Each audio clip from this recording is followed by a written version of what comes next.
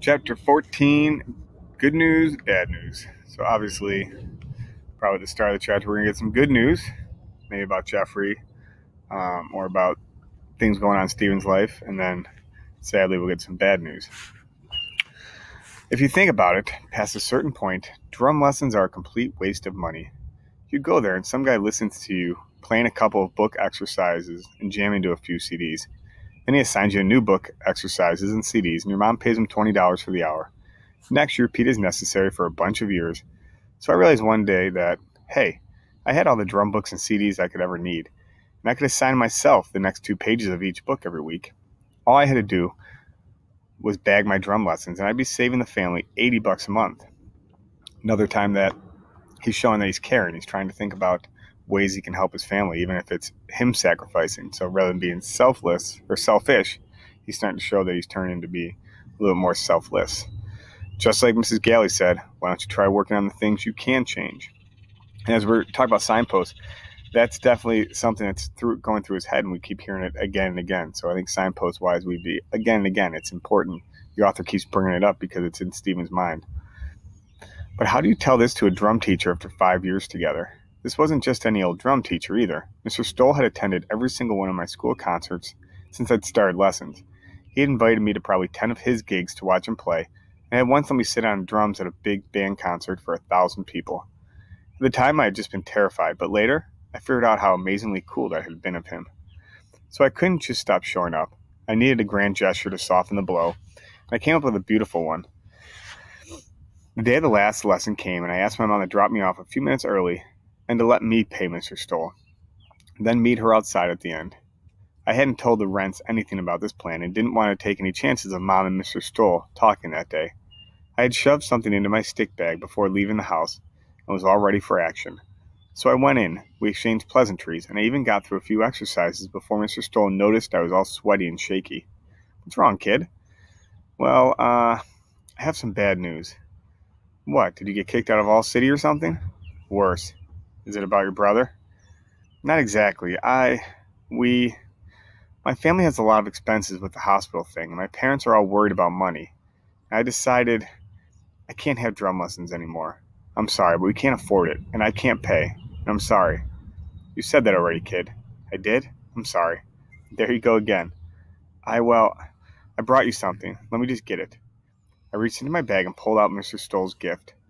I kept it behind my back for a moment, then said, "Look, you've really been like a mentor to me. And you've taught me more than I could ever have imagined. I wanted to give you something to remember me by. So anyway, here it is." And I held the special sticks out to him. You remember the ones that Cutter Buford of the Dave Matthews Band, my drumming idols, signed for me?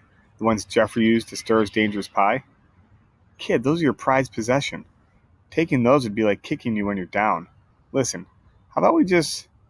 Look, from now on, your lessons are free. Don't worry about it. It's my pleasure to help my best student out." "Really?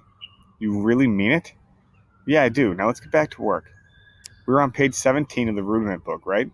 "Yes, sir." "Oh, one more thing. You might want to spray those things with Lysol or something. Is it just me or do they smell like rotten eggs?"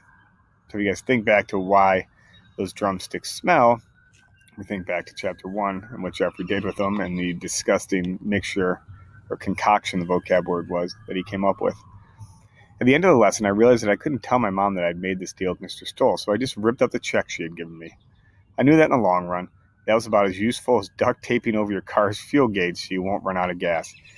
What an awesome, awesome simile. So he's saying that ripping up the checks, it's not going to be a great plan in the long run because his mom's going to find out. Almost like that if you don't want to know that you're going to run out of gas, putting a piece of tape over it, you're still going to run out of gas. Such an awesome, awesome simile. I love it. But in the short run, delusion was an easier path than truth. And come on, you have to admit, the deception was all for a good cause. That week after school, we were supposed to have rhythm section rehearsal for All City on Tuesday and Thursday. Our concert was only a month away, and we needed the extra tightening up work. On Tuesday, Annette was absent, so I was the only one in our van on the way to the high school. I walked into the high school band room and started setting up the conga drums next to the drum set. Renee's boyfriend Biff was already plugging in on his bass guitar. The bass player was tuning up, and the senior pianist, was warming up with scales. After the usual round of "Hi Pez, hi Pez, hi Pez," everyone turned toward the band room door, which was slowly creaking open.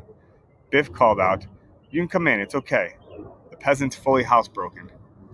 He almost never bites anyone anymore." An arm came through the space between the door and the frame, an arm encased in a cast, Annette's arm.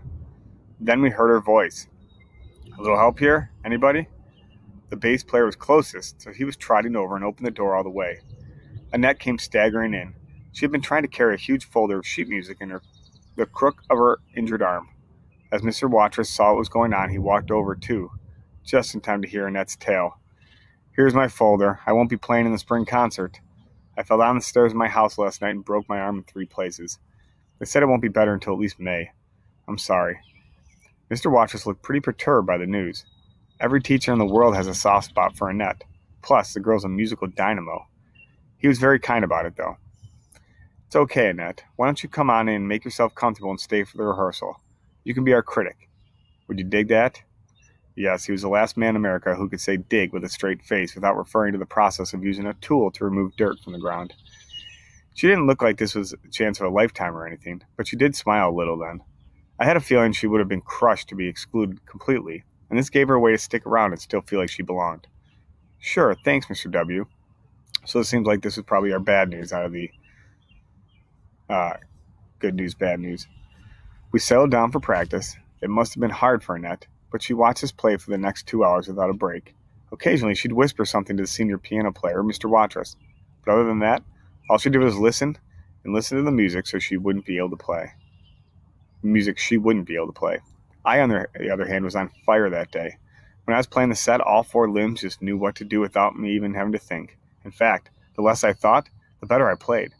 There's this one part of the tune called "Satin Doll," where the band stopped dead in a gigantic fill that I typically screwed up at least once per rehearsal.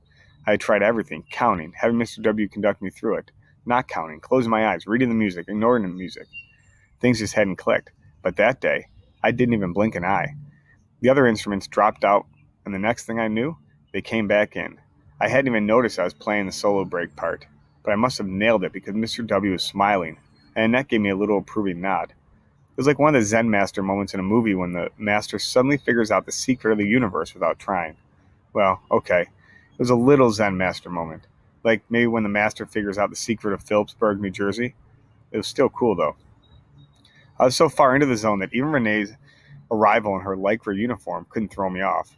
In fact, for the first time in my life, I didn't even particularly pay attention to Renee. I was just having too much fun playing.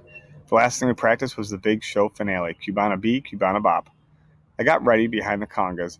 Brian shifted the drums around a bit so they'd be comfortable for him. He's about a foot taller than me. And Mr. W and Annette came over. They were both going to do the chanting parts that were usually handled by the saxophone section. And Mr. W was going to play the screaming trumpets too, part 2. This piece had been pretty rough in practice so far, but some days you just click. We were super tight through the whole tune. Brian was playing the kit so well that I felt like we were telepathic. It was as if my right hand and his right foot were wired to one brain. The bass player was locked in there also, so every walking quarter note he played was pulsing in the exact time with Brian's left foot hi-hat clicks.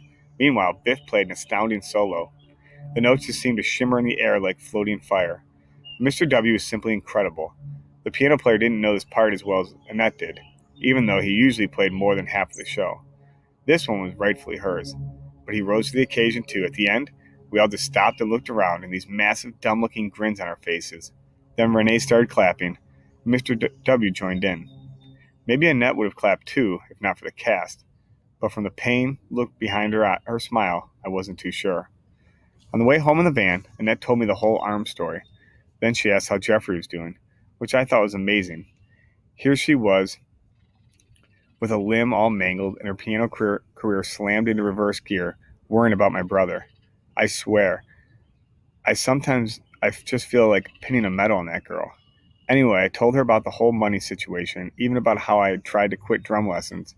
She looked impressed that I had been willing to sacrifice my lessons, and thought it was hilarious that the special sticks still smelled weird. Naturally, being Annette, she did feel the need to warn me about how ripping up my mom's checks wasn't going to work forever. But somewhere in the preceding half year, I'd figured out that the lectures were just an Annette thing. In fact, I would nearly have been disappointed if she hadn't given me the big, fiery speech at that point. When we got to my house, we said a sad little goodbye, but I felt cheerful in a way. Evidently, you could shatter Annette's arm, but you couldn't break her spirit. And chapter 15, Close Shaves in an Unfair World. All right, see you later.